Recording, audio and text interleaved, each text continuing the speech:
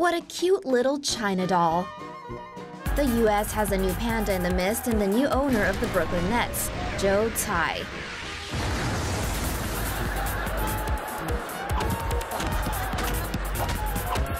As co-founder of China's Amazon knockoff Alibaba, the billionaire obviously has a rock-solid relationship with the CCP.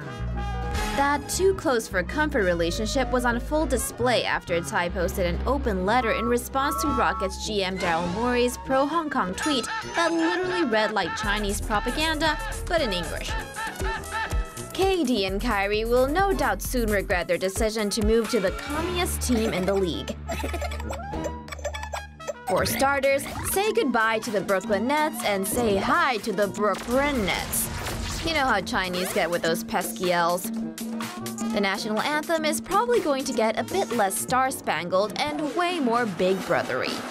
As for the team, don't be surprised if we see a few new faces on the roster as well as some new sponsorship deals.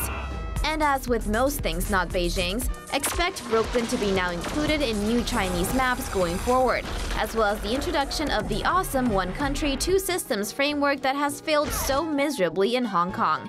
Go Brooklyn! Go Brooklyn! Go, go, go, Brooklyn! Go, Brooklyn! Go, Brooklyn! Go, go, go, Brooklyn!